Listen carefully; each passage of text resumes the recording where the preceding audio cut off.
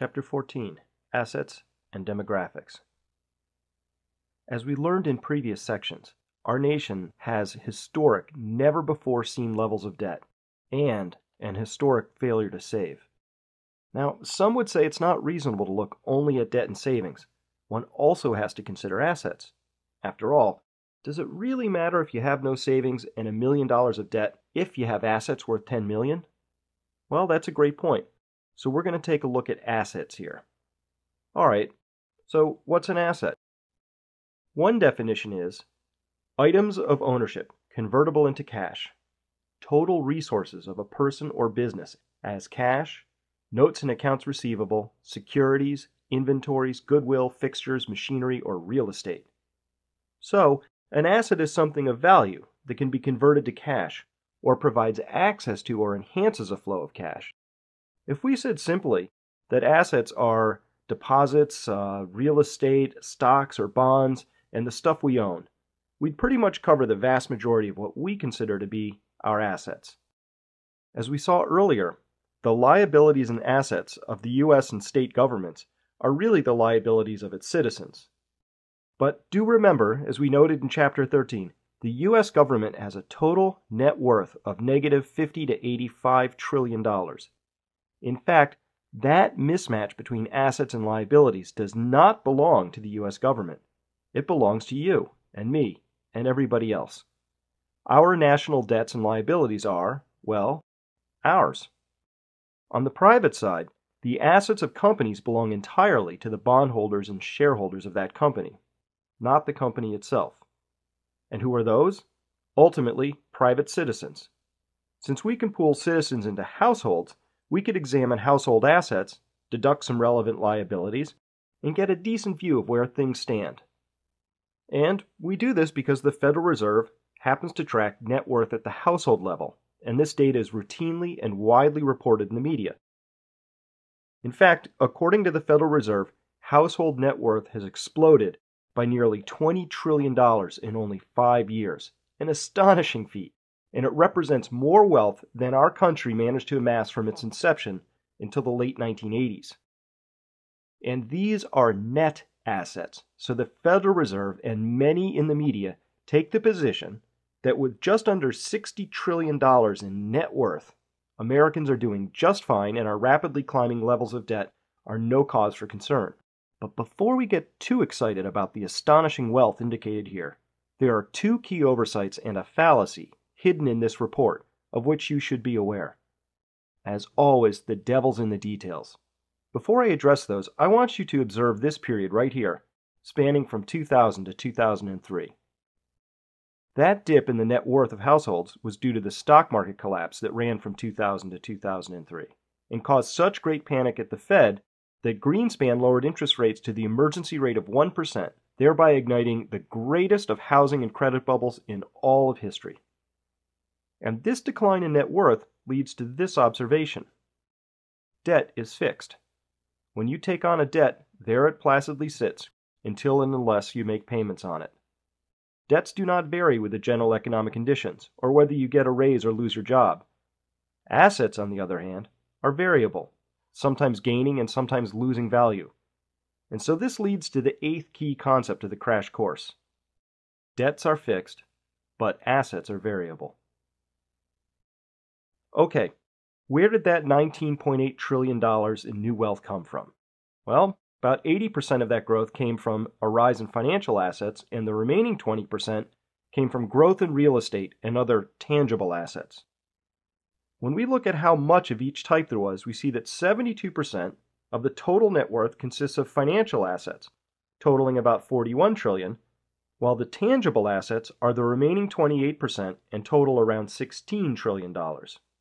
If we examine these assets a little more closely, we see that the $41 trillion worth of financial assets consist of things like pension funds, the assets of privately held businesses, deposits, stocks, and bonds, which we can roughly recompose into these four main classes: stocks, bonds, cash or deposits, and the assets of privately held businesses. The other bucket of $16 trillion in tangible assets consists primarily of real estate, which is 75% of this bucket, and consumer durables, which would be your car, your dryer, and your snowblower if you happen to have one. For every single one of all of these assets on this page, except cash, in order to liberate the wealth from these assets, you'd have to sell them first. Now, one general rule of asset markets goes like this. Things go up in price when there are more buyers than sellers, and things go down in price when there are more sellers than buyers. Hold on to that thought for when we get to demographics. Now, let me expose a great fallacy of the household wealth report. I'll use real estate to make the point. Suppose you have a house that you bought for $250,000, and over time, say the last 5 years, it went up in assessed value to $500,000. The Fed would record this as a $250,000 increase in your net wealth. But there's really no way for you to easily get to that wealth. Sure, you could borrow against that, but that does not liberate the wealth. It only exchanges an amount of it for debt. But suppose that you sold your house. Well, if you wanted to move into an equivalent house, guess what? They've all gone up in price along with yours, and so you have to spend $500,000 for an equivalent house. So, nope, no wealth was liberated there. In fact, the only way to liberate the wealth in your house is to downsize and buy a smaller one, or rent. So here's the rhetorical question of the day. How could everyone downsize? You might be able to, but on balance, everybody can't. At least not without creating a massive glut of large homes and a desperate shortage of smaller ones. And if everyone can't do this, then it means that it's impossible to ever release the full value or embodied wealth of all the houses. So the wealth number is fun to look at individually, but it is more or less meaningless as a whole. This same dynamic is true for other assets as well. Sufficient buyers are essential, or the wealth is as good as stranded. I mentioned that there are also two big oversights in the household wealth report, and the first is that the Fed mysteriously does not include the general liabilities of the government when calculating household net wealth. Wouldn't it make sense for the Fed to offset these against household wealth? After all, who else besides the taxpayers living in households are going to pay off those liabilities? Nobody. That's who. If the Fed did perform this offset, household net worth would plunge below zero.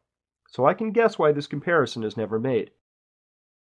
The second oversight is that the data is presented as if it applied to our entire country in a fairly even and useful manner. It does not.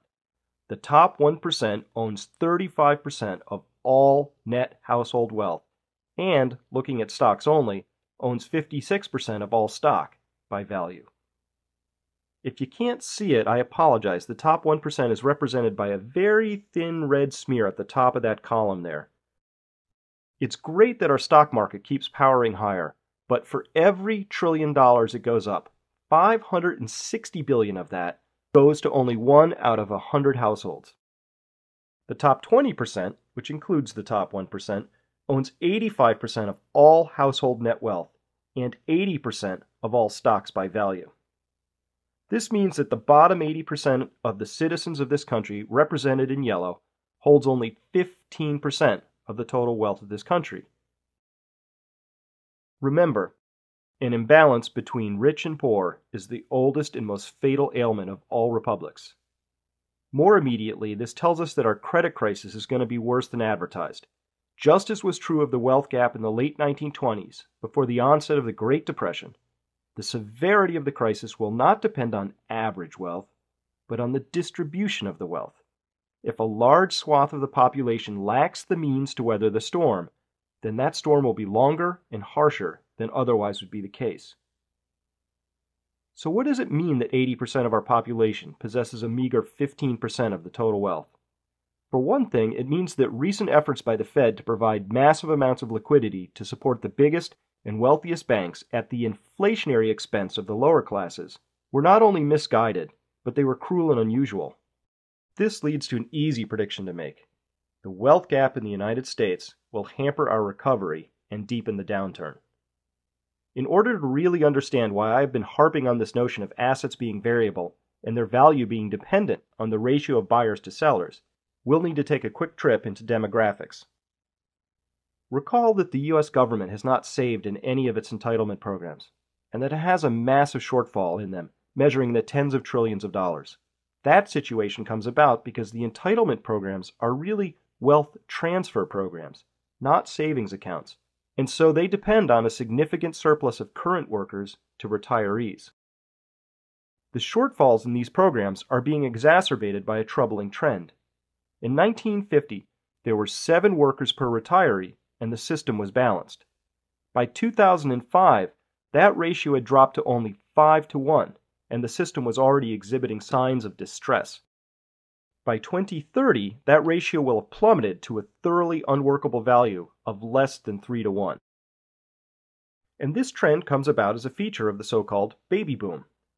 This is a demographic chart of the United States, and each bar represents a clustering of all the people who are within a 5-year wide age window, as seen on the left axis.